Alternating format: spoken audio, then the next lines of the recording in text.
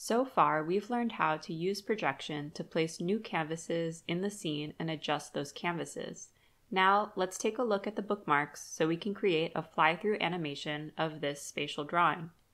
I already have a few bookmarks that I saved as I was creating this scene. I can tap on these bookmarks to return to the views, or I can press play here and the animation will move from bookmark to bookmark like this. Hit the play button to see how it looks. This is a good start, but I want to make some adjustments. Let's add some more views of the scene that we like. Go to viewing mode to look around. Every time you find a view that you like, tap the camera icon to save it. If you want to make some adjustments, you can hold down and drag to rearrange. You can also hold for a moment and you'll see a larger thumbnail appear with the option to delete. I'll make a few adjustments to my bookmarks and press play again.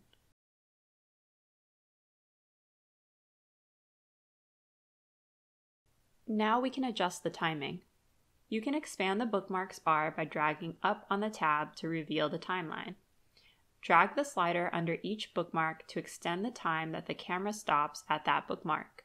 You can also drag between bookmarks to slow down or speed up the transition time in between those views.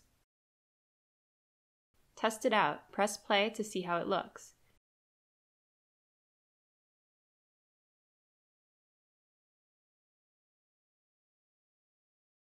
You can also extend the entire time of your animation here, or add a loop at the end so the animation will keep playing. During playback, you can see where you are in your animation by looking for the progress bar that runs through the timeline. Try adjusting your animation now. Play with the timing and try rearranging the bookmarks. Now you've created a fly-through animation of your scene. In a later video, we will take a look at how to use the visibility tools to further edit the animation. That's what we'll use to customize which canvases are visible at each one of the views. But before we do that, let's take a look at some more editing tools that will be really helpful.